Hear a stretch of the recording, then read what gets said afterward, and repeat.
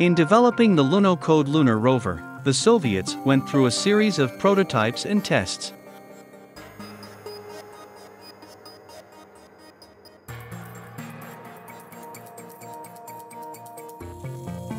The first studies tried to determine what worked best for the lunar surface, wheels or tracks.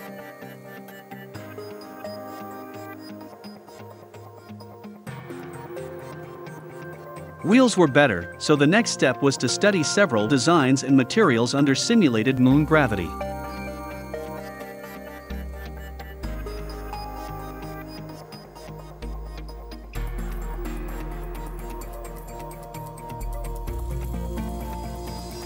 In the end, the best solution was to have 8 independently powered wheels.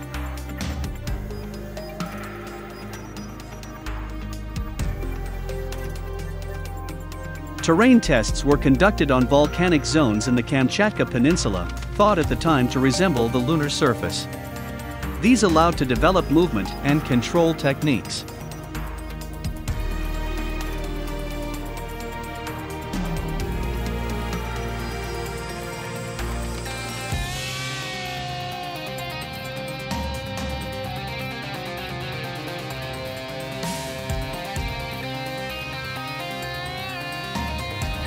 Here we see tests of the Rover TV camera system, with the drivers controlling the vehicle based on television screens.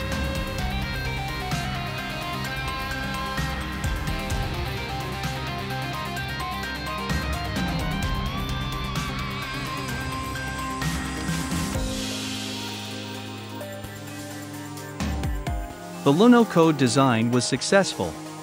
Lunokhod 1 landed on the Moon in 1970 and traveled 10 kilometers, followed by Lunokhod 2 in 1973 traveling 37 kilometers.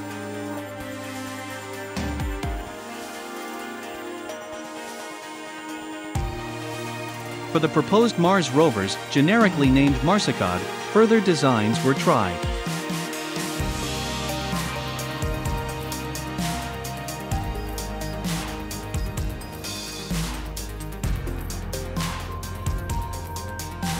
The principle of walking was tested and used on the small Prop M rover, part of the Mars 3 lander.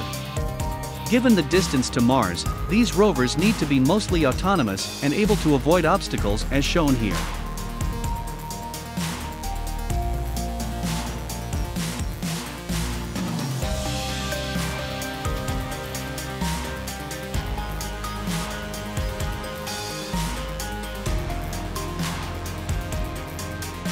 More intricate designs with multiple legs were also studied.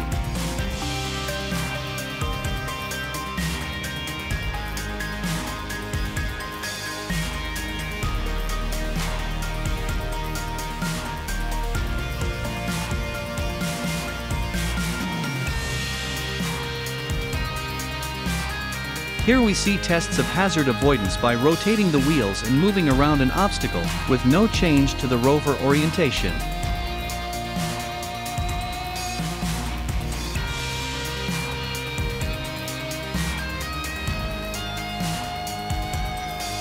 Adjusting the body position to match the terrain was also under study, again with the objective of keeping the rover orientation unchanged.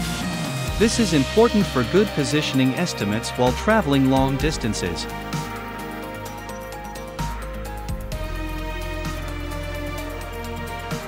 To tackle Martian sand dunes, it was found that each wheel can be moved forward as it rotates, therefore improving traction. This feature was already present on the older Mars rover prototypes, leading to the more advanced wheeled crawl design shown here.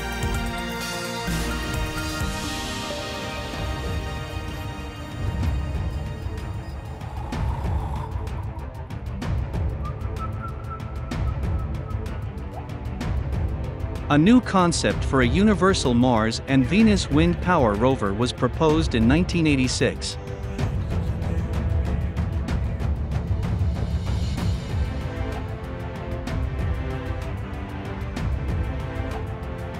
Each wheel has an independent drive and is able to move up and down significantly. The previous crawling ability is also retained, allowing the rover to drive over small rocks and climb over sandy slopes.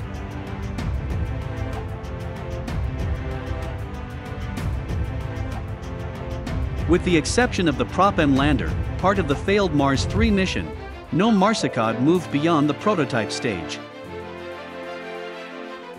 After the fall of the Soviet Union, some further prototypes were tested in the West, as for example the NASA Ames Marshokod.